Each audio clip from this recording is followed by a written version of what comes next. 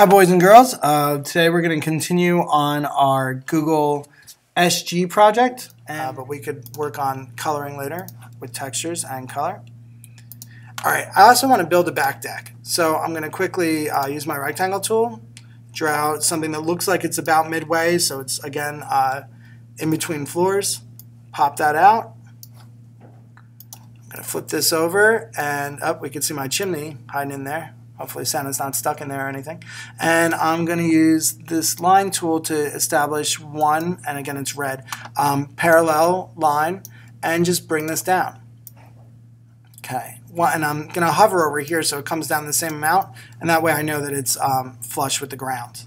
Okay, so now that the thing that's supporting the deck is rather obnoxious, so I'm going to just use my rectangle tool, and I'm going to eyeball this, which means I'm not measuring. And I'm going to push it through by hovering over there, and sometimes it doesn't go all the way through. The reason for that is that if I were to go underneath it, you'd see that these are not lined up. So in this case, I'm just going to select it with the selection tool, press the delete button, and do the same thing with the line over here. And I could also have used my eraser tool on that line. Alright, so now it's a beautiful deck, but no one can get on it. Needs a door. Make a quick glass door right over here, high enough for people to get through. Find my midpoints to make it a double door. And the next most important thing is that people are going to walk onto this deck, fall off, and sue me because there's nothing holding them from doing that. So I'm going to use my offset tool, and I could do this, but the problem with this is if I just offset it, then now I'm going to create a wall that messes with my doors, and I don't really want that there. So I'm going to Command Z that, and Command Z again to get rid of that. And then I'm just going to select these three, using the selection tool, I'm going to select these three lines holding the shift button. And now I'm going to use my offset tool, which is right here, and it's only going to work with those three lines. And that's about right. Pop this up so nobody falls off my deck, and that's it. So that was a lot of details that you learned very quickly. Hopefully you enjoyed this quick tutorial.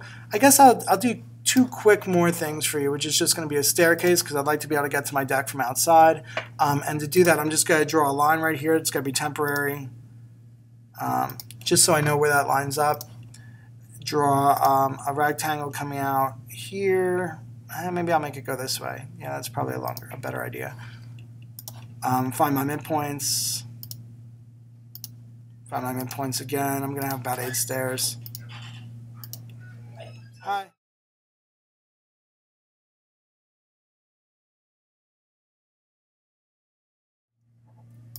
Alright, so that was a little bit repetitive. I'm just showing all the different midpoints. You have to start from the absolute middle of each shape. Otherwise, it's not going to show you a midpoint between this and the other line until you have it made. Then I'm just going to use my push-pull tool, and I'm going to bring these up. Now again, I'm eyeballing these. Oops. I'm eyeballing these, so they're not going to be an exact height. Each stair could be different for all I know. If I wanted to, I could type in dimensions as I'm push-pulling, but in this case I don't feel that it's necessary. Alright, now we just got to get in there. That'd be good. Whoops. You're killing me, wall.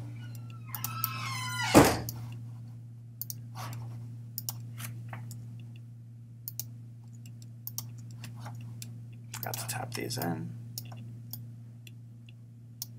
I love how something so simple as tapping that in makes it really feel a little bit 3D. Alright, so my deck is done. Absolute last thing, I promise, boys and girls, you're going to get to draw on your own in a sec, is the pool. Definitely got to have a nice pool out here. Offset tool again to make a perfectly centered circle instead of using the circle tool and trying to draw another circle. Tap the water down just a little bit.